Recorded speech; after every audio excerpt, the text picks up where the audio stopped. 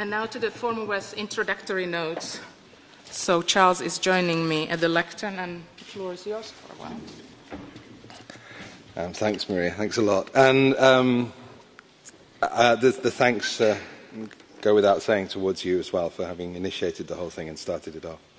I would also like to welcome you all, as Maria did, and to hope that the next 3 days will be rich days, full of discussion, but also decisions, in a sense, about what former West means. We need, over this following 3 years of the project, to actually decide what we mean by this term. At the moment, it's still open. It's a sort of open vessel. I think that's why it's so appealing to people. But gradually it will become defined and people will start to resist. That's the natural course of events. But I think that resistance has also to start now as we start to exclude, as well as include, what former West might mean. As Maria has said, our intentions as curators of this extended research project is to construct a broad stage for investigating the place of Western Europe, and to some extent North America and Japan, in the world since the pivotal year 1989. We also hope that various academic disciplines will be attracted to the frame of former West and find it useful as a trope through which to look at recent developments in their own specialisms. I think that this former West has not only affected or been played out on the field of aesthetics and in the field of contemporary art, but it's clearly been played out in many other fields, from law and justice through to social policy and governmentality. We ourselves, however, will explore the various openings and closures in ethics and aesthetics and the crossover between the two as they have emerged in the art field over this period. In order to do so, we would now like to perform something of a double act in order to use the introductory words which we have defined, such as former West, 1989, etc., to draw a mental map, if you will, of our preliminary thoughts about the subjects at hand. This map will gradually reveal itself before your eyes, a drawing of a certain way of thinking that seeks to understand the possibility of art to observe and shape a response to what is happening. The intention is also to open up potential discussions around some of the terms that will be most frequently cited in the next days and throughout the former West project. These terms reveal a little of the background to our processes of thinking and developing the project up to this point, in the hope that they can be further interrogated with you in the coming days. Former West is something of a hybrid project, a research into art through the lens of world events, and world events through the lens of art. This basic glossary that we will very soon reveal is then an attempt to mark a territory as a way to construct space from which to act together. A call to attention, if you will, about certain facts on the ground, and a way of discovering how we might agree or disagree about the trajectories in which we find ourselves caught up. We have made in our thinking, not only in this talk but generally, of many of the ideas explored in the work and writings of the contributors to this Congress. And I'm delighted and privileged that so many good people have said yes to this invitation. Today we will have the pleasure of listening to Sarat Maharaj, Boris Groys, Renata Salatzol, and hopefully Paul Gilroy. And I believe we could not wish for 4 more appropriate and significant thinkers in the broad field today. It also falls to me to introduce the reviewer of our Congress, Jeroen Boomgaard, who's sitting there, who is an art historian and art critic. He's currently Professor of Art and Public Space at the Gerald Rietveld Academy and Head of Masters of Artistic Research at the University of Amsterdam. Boomgaard also directs the research group Art and Public Space, a partnership between the Gerald Rietveld Academy, the Sandberg Institute, the University of Amsterdam, and the Virtuele Museum Zuidas, it's half in Dutch this, which stimulates research and theoretical reflection on the role of art and design in the public domain. He regularly writes articles about art and public space for publications such as Open, Cahiers on Art and the Public Domain. He lives and works in Amsterdam. And Jeroen's role will be as reviewer. There are 3 reviewers, actually, for each day, a different one. And his role is to write, fairly soon after this Congress ends, a summary of the events of the day, in order to provide us with a way of recalling what has happened this day for the future, but also hopefully a stimulant to continue the discussion further beyond these next 3 days. So thank you very much, Jeroen. Now give me great pleasure to reintroduce Maria for the first of our mind map definitions. Let's always step up. 1989. So what is it that happened in 1989? However naive this question might sound in the framework of this gathering, as I assume that all of us here agree that that year full of aspiration and anguish transformed our world forever, the meaning of the year 1989 remains strikingly unacknowledged in most of what we intuitively refer to as the West. Germany and perhaps to some extent Austria might be, for obvious reasons, exceptions to this rule. But if we take the Netherlands as the example of the West, the notion of the example used here in Giorgio Agamben's sense as, quote, one singularity among others which stands for each of them and holds for all, unquote, we see that 1989 and its dramatic consequences for the planet are absolutely not part of the West's consciousness. If recognized at all, then the 1989 events are seen as something that happened over there, behind the Iron Curtain in the East. Yet the Berlin Wall faced both the East and the West.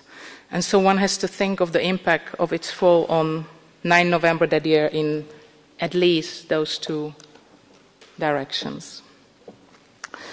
As much as this monumental political event represented the end of communist rule in Europe's East and was heralded as a global triumph for capitalist democracy, it also caused unimagined political, social, economic and culture changes in the so-called West. Yet what we know as the West has continued over the last 20 years to imagine its unchanged state and its unaltered hegemony, and to this day fails to recognize the extent of the transformations in the world order ushered in by 1989. It seems that despite the indisputable significance of the 1989 events, the Western political and cultural imagination is held hostage by another year, this one, 1968, though more by May in Paris than what the Prague Spring came to symbolize, of course. Yet even if the number 68 and 89 resemble one another visually as mirror images, in fact, they are radically different. If 1968 by and large represents the struggle for individual liberties, sex, drugs and rock and roll, and socialism with a human face, as it were, 1989 represents the case of the unglamorous fight for everyday democracy and consumerism, which, although already available in the West, resulted in the end of a perverse Cold War stability and unleashed an avalanche of critical shifts on a planetary scale. The fall of the Berlin Wall, with the other revolutions that swept through the communist countries in 1989-1990, is undoubtedly the most spectacular event of 1989 and stands here as a symbol for the dramatic breaking point that ushered in another future. It also gave birth to what we so unproblematically call the former East, identifying the political geography of what used to be the so-called socialist states. And thus it also gave an impetus to us in the construction of the category former West, which we work with in order to help us to rethink the West away from its own hegemonic self-narrative, to which it tirelessly clings, despite the breaking point 2 decades ago that introduced to the world a radically new condition. Yet if the fall of the Berlin Wall is a useful anchor for our considerations, it certainly is not the only thing we must consider. The true history-making significance of 1989 for our time and age can only be understood by taking into account a massive patchwork of many other interrelated events that occurred all around the world that year and on every continent. The synthetic history of the year 1989 is yet to be written, admittedly something that the former West project cannot single-handedly do. But consider only this partial and necessarily incomplete list: the Tiananmen Square massacre in China, the death of Ayatollah Khomeini in Iran, the fatwa issued against the writer Salman Rushdie for his controversial book, The Satanic Verses, the withdrawal of Soviet troops from Afghanistan, and the, of course, subsequent changes that this move had in the Middle East and Central Asia, the end of a number of South American dictatorships, the withdrawal of Cuban troops from Angola, Namibia's independence, and the first face-to-face meeting between Nelson Mandela and de Klerk in South Africa that led to the end of apartheid. But also the airing of the first reality TV show, for example, or the opening of Magiciens de la Terre in Paris, the first exhibition that set out to show on an equal footing artists from both Western and non-Western traditions, initiating a long-lasting wave of critical exhibition practices active up to our own day. Besides the abundance of the political, military and ideological shifts that '89 brought about, that year kicked off a cascade effect of new transnational processes, the consequences of which we still struggle to come to terms with. Think of what we call globalization, its causes and its impact on literally every field of our activity and existence, not only in terms of economic interconnectedness, but also in the globe-spanning meshing of cultures and communities and new questions around migration and citizenship that this raises. Then the notion of the return of religion and the rise of religious extremism, arguably a direct consequence of the end of the communist rule in the large part of the world. Or the impact of technology, the massive use of personal computers virtually non-existent 20 years ago, but perhaps more importantly, the invention and availability of the World Wide Web, launched in March 1989 in Geneva, which radically reshaped our way of communicating and being together in the world. Indeed, one could go on and on. Only when we recognize this larger picture of how the world has changed dramatically in that year can we see how 1989 was a decisive moment in the history of the 20th century and one with planetary consequences. But we, of course, need to ask ourselves, what is it that we have in mind when we speak of the West?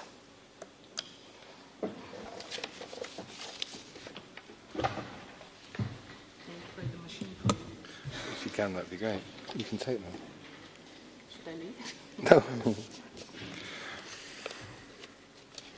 So the West, after '89, or the West before '89, because the West is not a single monolith, nor has its definition stayed fixed historically. At times the West has been used simply as a substitute for the term civilization, describing self-consciously a concept of its own culture and its artifacts. This is the West of imperial domination, one that is associated irretrievably for the rest of the world with conquest and plunder. This imperial West overwhelmed but didn't eliminate another older idea of a Christian West, constituted out of the Eastern and Western Roman empires and extending beyond the Renaissance. This Christian West saw itself in a competition for souls and for military power with other perceptions of the world that, while intolerable to it, had to be addressed because they carried a genuine threat to its survival, the survival of the West. These two other definitions then, the Christian West and the imperial West, sit rather uneasily alongside the West to which we predominantly refer. They sit uneasily, but they exist as kind of spectres behind the West of post-1945. This was a West that was reconfigured in the face of fascist defeat and communist advance after 1945, and reconfigured in terms of a first, second, and third worlds, membership of which was determined in part by economics and in part by ideology, or in part by wealth, we could say. Not by economic system, but by how much wealth you had, and by ideology, with two absolutely antagonistic camps and a minority non-aligned movement opened or permitted to a few. These various Wests, these three Wests, and I think they could be multiplied, but they seem to be the three key ones that we need to deal with when we talk about anything like the former West, each have their own definitions of cultural authority, exhibited through the production of certain representations that distinguished and clarified what Western values were for both their internal and external audiences. Thus, Christian art is followed by forms of imperial artistic production that profoundly shape the origins of modernism and the development of modernism. In these developments, the complexity of the most interesting artworks always point to the ambivalent relationship between the West and what we have called the non-West in the past, a fascinating entanglement with each other that plots almost subconscious interdependencies, while frequently asserting unique, ideal and universal values. The latest, post-1945 West, was bound in particular forms of political antagonism with its rival. Officially, it maintained a static balance of terror through the doctrine of mutually assured destruction, while fighting proxy wars of influence far from home soil. This military logic was accompanied by active competition in terms of social policy and artistic creation. Defenders of Western art, when discussing contemporary practices, praised the radical innovation of the artist's choices and sought out forms of so-called autonomous production, or sought to value forms of so-called autonomous production, that demonstrated the extent to which aberrant or oppositional forms were possible in democratic governmental regimes. In return, the post-45 East, which was built on very similar imperial Western foundations to the West as it became after 45, but with a different critique of those values, also defined its distinction in part in aesthetic terms. Officially, it controlled its art to ensure proletarian understanding and rejected formalist experimentation as bourgeois affectation, while still sharing most of a historic European narrative. So this meant that when the New East of post-45 becomes the former East, post-89, most of the shared cultural concepts on both sides of the European divide, at least, were awkwardly reunited in ways that are still not fully understood. So what this formerness of West and East is also a re-coming together in terms of a historical discourse, which was very similar, though obviously with very particular national nuances, in the past. In the West, meanwhile, in this period 45 to 89, the critiques of feminism, post-colonialism, anti-racism, and many others, and I'm not going to list them all, but you know what they are, had also meant that a significant intellectual and artistic minority in the West had been in necessarily self-critical mode. The horrors of colonialism and fascism in Europe had to be seen as products of the West's wider, or have to be seen as products of the West's wider cultural heritage, however mitigated they might be by its Enlightenment achievements. In attempting to convert these critiques into radical artistic practices, artists opened up new terrains, media, and conditions of authorship that expanded the field of art enormously. Equally conservative commentators, while remaining rigorous in their defense of free expression and autonomy, also criticized the West's post-1945 cultural development. They complained about the loss of traditional values and even the commercialization of art. And in this way, they parallel almost a progressive critique that observes a West in cultural decline, a sense of cultural decline that I think in some ways survives the drama of 1989. And thus it might be misunderstood that the concept former West suggests the decay of a more glorious version of an imagined past. Now, just to be clear, that isn't the West and that isn't the formerness of the West that we're referring to or wish to discuss or investigate. Rather, we are informed by a desire for a more useful and accurate understanding of Western Europe's place in the entangled global culture that has emerged post-1989. In this sense, it seems more appropriate to describe the perceived victory of the West as simply stepping into a vacuum created by an eternal collapse in the East. So no victory, or a victory by default.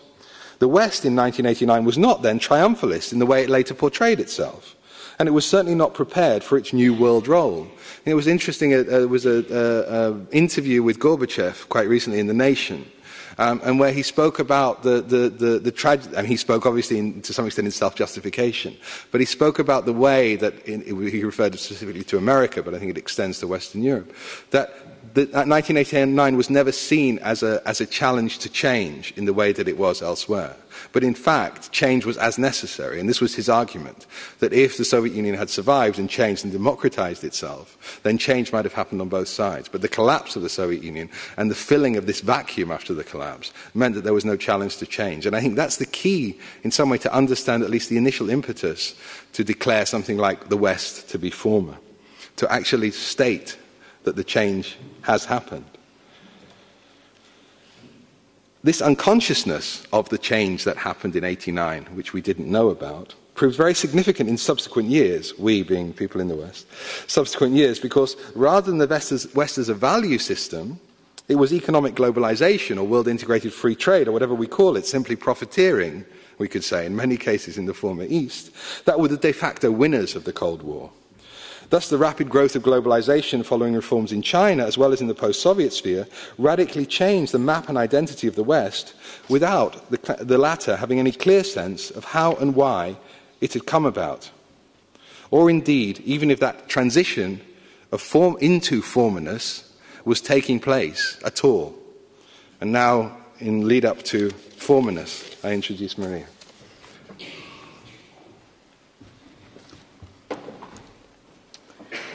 To declare this West to be former is provocative. Clearly, former West is a citation of the former East, the term that is used to account for the events and political geography after 1989 of what used to be the Soviet or communist bloc in the decades before. Yet it also rhymes with other formers, an incomplete list of which would include former empires, former colonies, former totalitarian, former fascist, former communist, and so forth. These are spectres at the feast of the contemporary that shape its debates and still define its possible horizons. Equally, the use of former is cognate with the prefix post, which has dominated recent debates in philosophy and culture studies. From postmodernism onwards, the use of either former or post does not represent an end to a condition, but rather a radical and possibly still disputed transformation in status and identity. Thus, former and post do not mean exclusively past. As much as they suggest a chronological or temporal designation, equally importantly, they mark a rupture between two epistemes and delineate the point of a turn in intellectual history, while taking up in themselves a radically critical dimension. The former condition is meaningful because it still has some power over the imagination in the present. And though it seems to have passed into history, it calls to mind a way of thinking that carries the possibility for understanding what is going on now. Formerness then reaches out from the past to haunt parts of the present, at times through a rhetoric of lost possibilities and unfulfilled events, at times as a brake on progressive change. It should be remembered that this was not meant to happen. After 1989, the now dominant neoconservatives tried to put ideological and social struggle into an archive box labeled the end of history, claiming, in the words of Francis Fukuyama, what we may be witnessing, quote, is the endpoint of mankind's ideological evolution and the universalization of Western liberal democracy as the final form of human government, unquote.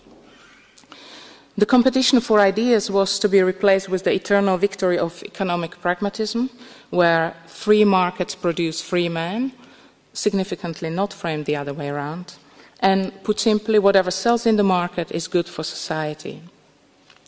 While doubts in this absolutism soon emerged, the fundamentalist free market ideology casts a long shadow, which has radically affected the world at large, including, of course, the production and distribution of art. But if the West is declared former, what happens under the influence of this shadow? And what kind of critical thinking emerges in this period of absolute capitalist hegemony? No? Yes.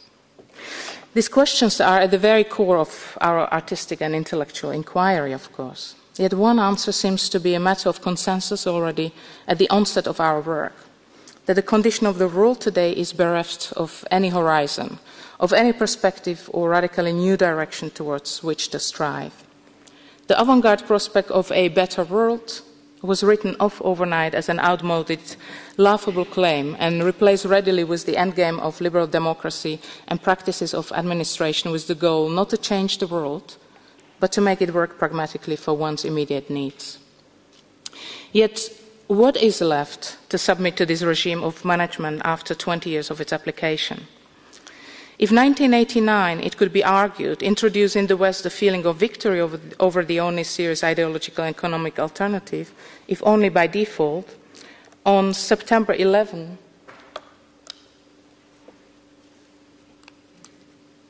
2001, the West's sense of itself shifted from one of benevolent conqueror to that of vulnerable target, subject to sudden and terrifying attacks on its symbolic institutions. It is therefore ironic that what could be called the long decade between 1989 and 2001 ended, as it had begun, to the sound of falling masonry. Yet this neat coincidence hides the fact that underlying changes were in evidence throughout the period, not the least of which was a growing awareness that the post-1945 West, Western Europe, the United States and Japan would not necessarily share the same interests forever. The world after 2001 witnessed the resurrection of the rhetoric of us versus them in the former West, strongly echoing the Cold War narrative of friend and foe. However, the identity of the enemy is now maddeningly complex, caught up in the intricacies of religious, national, and cultural divisions across borders and within the societies of the former West themselves. While these processes of constructing and reacting to an unstable global order are already underway, perhaps another symbolic date can be added to our recent chronology. 15 September 2008, the date when the New York headquarters of the global financial services firm Lehman Brothers filed for bankruptcy protection, the largest ever such filing in the US history. As Renata Salecl has pointed out, a quick erosion of the concept of money, a close to sacred foundation of the free market, followed with breathtaking speed, and is causing not only economic but also psychological trauma to citizens convinced of the absolute reliability of the capitalist system. Today, most of the world finds itself amidst the most severe economic contraction, accelerating what one could hope the awareness and possibility of the need for the West to rethink itself and its relations. To help ourselves in articulating the complexity of the processes we're looking at when we declare the West to be former, a brief detour into a concrete example of an artwork is instructive. In one of their most recent works from 2009, the collective of artists, critics, philosophers, and writers Stodelat, echoing in their name the famous What is to be Done writings of Chernyshevsky and Lenin, incorporated a wall drawing reflecting on the potential of political projects for social emancipation in the case of Soviet perestroika. Included is a summary of what has happened, followed by a hypothetical parallel chronology entitled What Might Have Happened. The latter, the what-if list, involves imaginaries such as, I quote, the Soviet Union is transformed into a federative state based on broad autonomy of republics, districts, and cities, and workers take full control of all factories and enterprises, or government fully disarm and unite to create a fund to ensure the future of the planet. But also, the West undergoes its own version of perestroika. Inspired by the processes underway in a renewed Soviet Union, Western societies carry out a series of radical social democratic reforms. It might be that this work articulates something latent in the project Former West, which is a delayed and symbolic proposition to imagine and articulate the West's own version of perestroika and perhaps even glasnost. It is here, in a concrete work framing or responding to an abstract concept, that the field of contemporary artistic production can find its critical position. By producing trenchant critique of the contemporary moment, that is at once disclosing the status quo and proposing how our political and social futures can be reimagined, art actualizes a crucial part of its potential. It is precisely this, setting up a horizon in a horizonless world, if you will, replacing the aimless wandering with a sense of possibility of a new direction that Former West wants to establish with and from the field of art, both poetically and politically. But let us have a closer look at the question of art itself.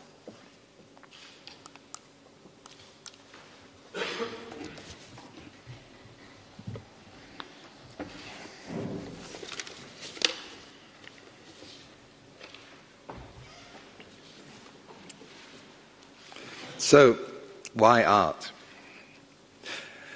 Well, the research question that broadly defines our remit is how art has described, reflected on, and even instigated certain internal, social, and cultural dynamics in or about the territories of the former West.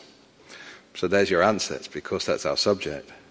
But why would we choose art? Let's imagine we weren't all embedded in this art world, but we had a choice of where we could look at the conditions.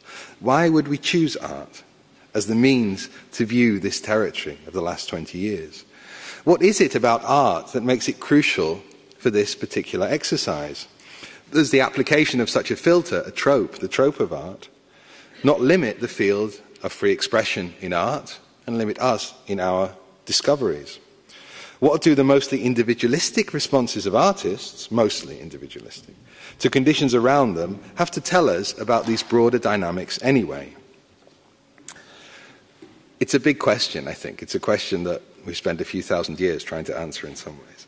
and there are no elementary answers or certainties about the art's predisposition to be the form through which these issues can be explored, but they need to be the subject. Art remains a unique category of knowledge, or non-knowledge production, as Sarat has so wonderfully pointed out in some text from some years ago. Contemporary art is able to work in ways that we might term extra-disciplinary, in the sense that over the last 20 years it has successfully sloughed off at least a part of its own disciplinary burden and can encounter other fields with less need for self-justification than is the case for other divisions of knowledge. This advantage, though perhaps small, is significant when it comes to a study such as the former West, in which the general self-understanding of a specific society and its formation is at stake. An extra-disciplinary or an indisciplinary dimension in the form of art that speculates on the uncertainties generated by political and economic change on the ground allows for a space of thinking that might be up to the challenges of this task, or at least to provide the means to represent what is at stake. We believe art is a useful device to measure a more general consciousness of the state of global relationships and to help us collectively think beyond them, beyond those relationships, beyond the set patterns that are constantly imposed on us. In this sense, art is more, much, much more than the thing itself, than the artwork itself, but a systemic form of imagining the world otherwise, from out of the conditions at hand towards something that is not yet formed. The fact that art resides to some extent in ambiguity. What exactly is its purpose? What exactly is its function? Why exactly is it here at all? This is the strength if we want to think about what is not yet formed. And that seems to be the call that former West, despite all its very necessary rigorous analysis of the last 20 years, needs to bring to bear in order for us to imagine what being former Westerners, living in the former West, might actually mean. This imagining must be connected to what has already been imagined and failed. We could call that by some other names, which I think you can imagine from before 1989. But it begins from the ground around it, here. In this case, the global effect of the former West, rather than on the basis of nostalgia or any sense that we can rebuild a secure ideology. We are aware that the core universalizing narrative of the West has been transformed both internally and externally through new forms of physical migration, economic exploitation, and post-colonial theory, among other post-1989 shifts. Yet we are still constantly surprised by the adhesiveness of the older paradigms to aesthetic and cultural discourse. The extent to which the idea of a national canon, for instance, has found new purchase in a number of smaller European nations is but one sad but relatively shocking example. In 2009, we're busy with national canons. Didn't we do that in the 19th century? However, the ambivalence of meaning that is often inherent to a successful artwork, its ability to ask the viewer rather than answer the interrogator, is what can speak to us about the particular conditions of paradox and unawareness that are thrown up by the notion of former West. The agreed definition and appropriate model of art has been itself subject to change throughout the last 20 years. The condition of autonomy, crucial to reviving forms of art that were independent of the state's need for propaganda in the post-World War II period, became, in the course of time, a playpen for aesthetic action without consequence outside of itself, and one that has been transformed after 1989 with more and more expectations for social performativity from the funders, whether they're sponsors or government or public sector, placed on art in return for that sponsorship. Tracking the course of artistic autonomy and investigating how artworks have reformulated it from the condition of the former West can be one of the ways of establishing an artistic narrative over the past 20 years, what that narrative of development has been since 1989 to now. Art is then proposed as the subject of study, as well as the form through which contemporary history can be approached. Looking at the history of art exhibitions and their framing devices since 1945 is also a way to understand the kinds of wider inclusions and exclusions that art makes apparent, so wider inclusions and exclusions on a broader field that art makes apparent, both historically and today. The question of Western geographic definition was certainly apparent from the 1950s onwards in the promotion of art, through, for instance, the promotion of abstract expressionism by the United States government, as seen in touring exhibitions of American art, the famous museums of American art, that were sent to Europe, the Middle East, by MoMA in New York, under state sponsorship. Western European exhibitions that became defining for conceptualism, such as When Attitudes Become Form in Bern or Blosse Schouw in Amsterdam, both in 1969, or Documenta 5 in 1972, only considered artists from Western territories. Westkunst in Cologne in 1981 at least acknowledged its partial agenda through the title, but then followed it with a section, as you walked into the room, called Abstraction, a World Language, which of course only included artists from the West. To confuse us, perhaps, or perhaps out of confused and understandably confused thinking. But that confused thinking could exist at a time then, which cannot exist now. Classically, in the 1982 Documenta introduction by our beloved Dutch curator Rudy Fuchs, he talks of going to Vienna to smell the East. But this world exhibition did not venture further into Europe beyond that experience with the olfactory senses. It is hard to know to what extent these decisions should be understood as in any way deliberate exclusions. I don't think they were, personally, but we cannot prove it either way. Clearly, the American art exhibition served a specific purpose, but there was generally a blindness in the West to art from elsewhere except in ethnographic terms. Art beyond democracy's gaze, or the democracy that was defined fairly narrowly in the case of art, or from non-Western cultures, was often not understood as art at all, but more as the product of certain broader cultural conditions. In fact, it was only in 1989, coincidentally, in Paris, that the first flawed but crucial attempt by the mainstream art world to register an idea of global contemporary art took place under the title Magicien de la Terre in Centre Beaubourg and La Villette. The year of Magicien was coincidental. It was actually delayed for 2 years because they wanted it to coincide with the 200th anniversary of another revolution. But its presence in France was not. The Biennale de Paris had maintained some links with Eastern Europe and further afield throughout the 1970s, and exhibitions of art from the Francophone colonies and later independent states were more common and taken more seriously in France throughout the post-war period than in any other European country. In this sense, it is interesting that France was still a cultural leader, you could say, up until 1989, up until Magicien. And its demise as an important site of cultural creation, I would suggest, is perhaps a small part of the story of former West that has yet to emerge. These histories of exhibitions before 1989 need to be supplemented by analyses of the less settled exhibition history making over the last 20 years. This tells us much about how and in what ways the formerness of the West came to be manifested in art and its presentation, and how art manifested that formerness through its own production. The list must include but go beyond the major set-piece presentations, such as the recent Documentas, especially those of 1997, which defined a more inclusive artistic trajectory back to 1968, and of course 2002, which measured the forces of globalization since 1989 and how they impacted on the forms of artistic production. I think 2002 created the possibility for us to observe something that we felt, but we could now see. The reinventions of the traditional Biennale that occurred largely outside the West in the last 15 years have also directed the art world's attention away from the old centres of experimentation and have even been imported back to European cities such as Berlin or Liverpool more recently. I think it's interesting to understand the Biennale as we understand it today is a construction largely of Asia, also of Latin America to some extent with Sao Paulo, but that changed later, but largely of Asia.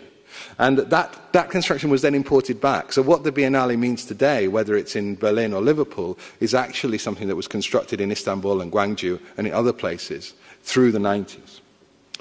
There have also been many other smaller scale initiatives, and I talk about initiatives, not exhibitions, that can be collaged together as experimental institutionalism, back of course being one of them, occurring often in provincial cities and in non-Western, or at least non-core Western capital centres.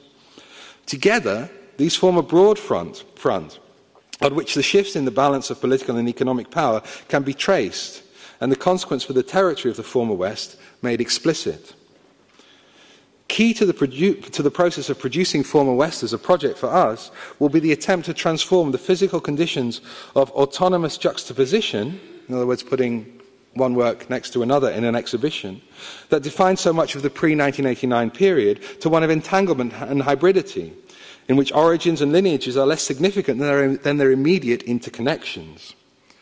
In undertaking this research and ultimately making an exhibition, we want to bring the conditions of entanglement that the Former West is dealing with on an everyday level to bear on the presentation and reception of contemporary art. We can observe this entanglement in the intimate exchanges of experience between cultures on many former Western streets. As Paul Gilroy has eloquently pointed out concerning the African diaspora, it is the condition of hybridity with which we have to come to terms, not the search for original authenticity. And Sarat, I hope, will mention entanglement in passing, but I think entanglement is an incredibly useful term in order to understand this condition of the last 20 years. And literally the movement from juxtaposition represented by the Berlin Wall to entanglement. In recognizing this, we are required to develop forms of exhibition display and staging that can match such developments of theory. I think that's a real challenge for us as curators, including Catherine. It is in reflecting on these extended processes of the West, coming to terms with both its historic role and its contemporary displacement from an assumed centrality, as well as constructing modes of address, that art and the exhibition as a medium still have a real relevance to thinking our condition today and creating a space in which the possibility of art to imagine this world otherwise can be laid bare, can be made visible. And I think in thinking about the space of art, I'd like to turn to Maria to talk further. Let me move on to the last couple of thoughts. Rethinking the West and its art out of their hegemonic self-narration means, in fact, to propose, not without a degree of uncertainty, another view on the history of art after 1989. One that evolves not around the market value of an object, as has become the customary measure, but around significant social and political changes and in dialogue with post-communist and post-colonial thought.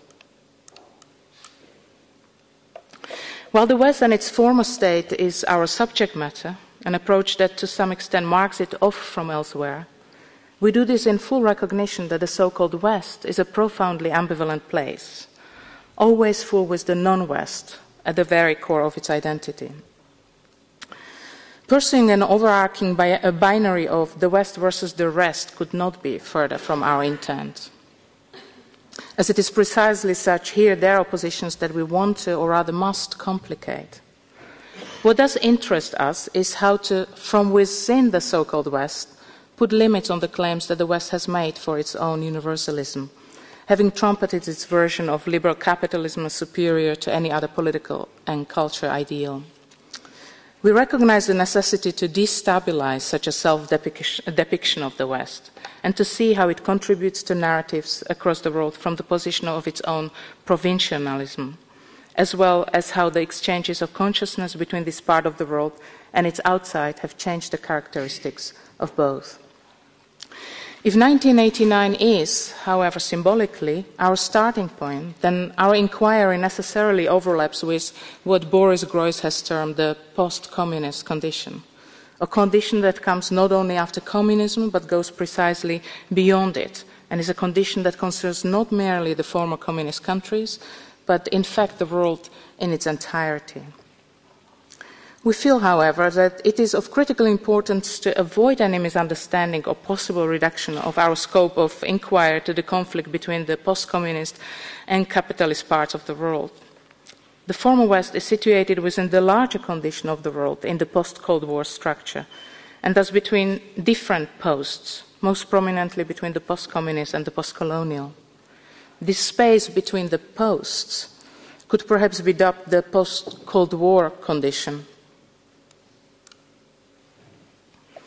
the shift through which we believe it is possible to gain a larger view on how the notion of the West has been constructed. Such a synthetic tool could enable us to explore and reject the Cold War famous three worlds positioning alongside the axis of free/communist and traditional/modern, and its ongoing effects, and bid a symbolic farewell as Sarat Maharaj did recently with his Guangzhou Triennial in 2008, to both the post-communist and the post-colonial normative horizons. Perhaps this will allow us to better understand the inextricably intertwined global histories of colonialism, communism, capitalism, imperialism, and nationalism, among other isms, and open up a space for thinking the world otherwise. As with a leap of imagination, it might be, after all, that some issues that cannot be resolved through political economy may get entangled in new ways through the space of art. There it is. Thank you for your attention.